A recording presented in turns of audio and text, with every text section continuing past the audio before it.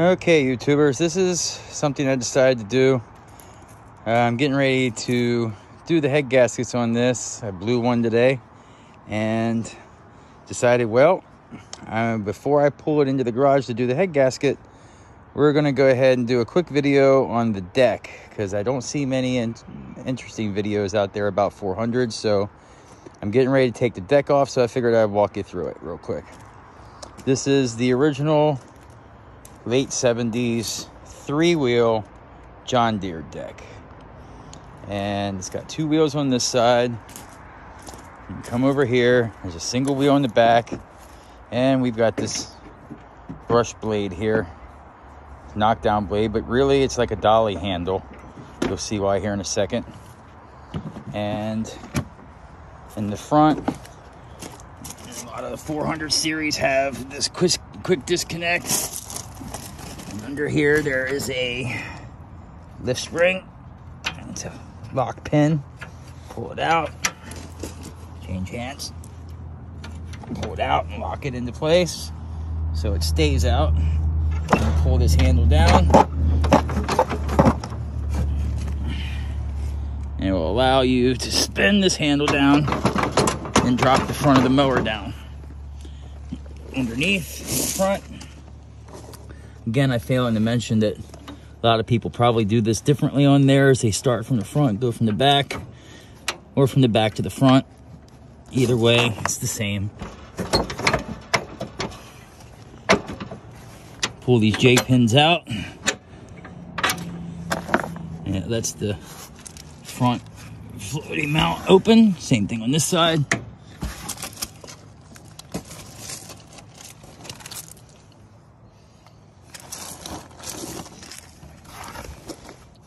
Pull this J out.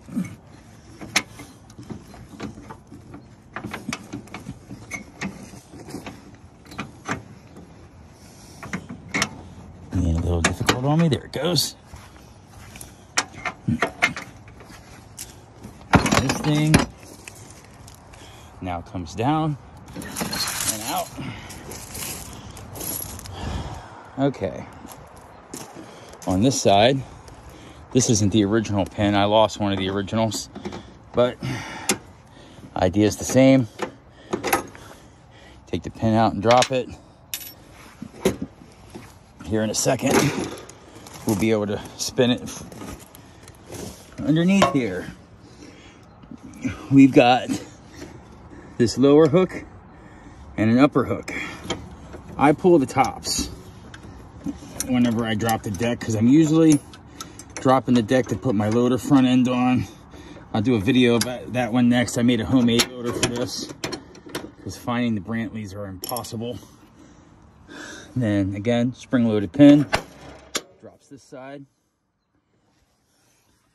Up in here we have a drive shaft. It's got a small lock collar. If you pull it back, it locks back, comes forward. Basically lock into that groove there when you put it on. I like to pull them forward just to kind of keep the dirt out of them as I'm shimmying it out of here. And that's pretty much everything disconnected on this side. You can slide this forward some, spin this wheel to the side, and then basically we're going to pin this up. I like to pin them to where they're all the way down, because again, this is going to allow you to use the wheels when you spin them sideways like this. They travel this way, spin them this way and lift it. I'm holding the phone. You guys have to excuse me. I don't have a fancy tripod or none of that stuff. So you pin this, and now you basically have a dolly to roll it with. This side will spin around and act as a dolly just as well. Jump to the other side.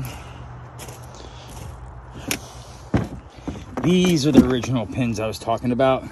I had them both. I just lost one the other day. I was kind of disappointed because at this point they're really old, and you can't really find them with that little washer on the end there. Makes them really neat. It's here in the yard somewhere. In my last mow session, I lost it. I'll probably find it. I have to get a magnet bar ride around without the deck on, see if it doesn't suck it up. Anyway, back in here. Again, I pull the top pins. It's just habit. And then this side's gonna be a bit more of a challenge. We'll have to come right back to you here a second. Okay, we're back. Got this pin down. Now, basically, we can just go to the other side after those points are taken off.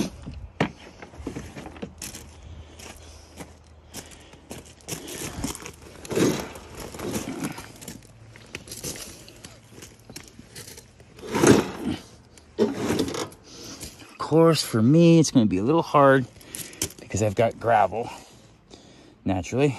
Give me a second, I'll sit you over here somewhere. All right.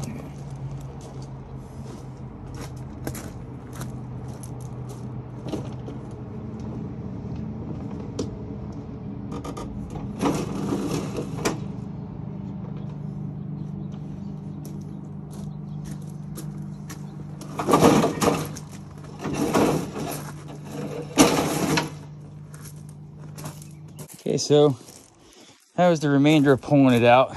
Again, this is the 60-inch deck. One of the things that seem to wear and tear on these are the lift arms.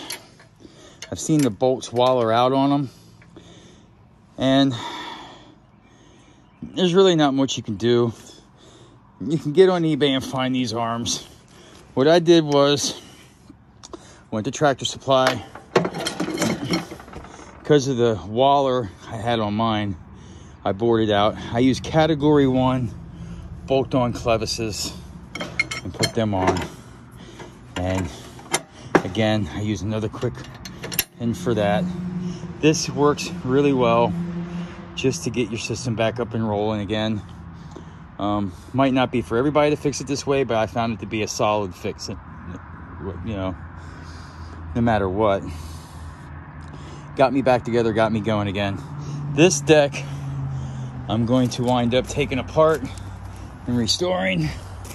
Let's see if we can get the model number on this one. It's the H060F. I don't know if this is originally came with this tractor. I bought a couple of these in parts. One was running.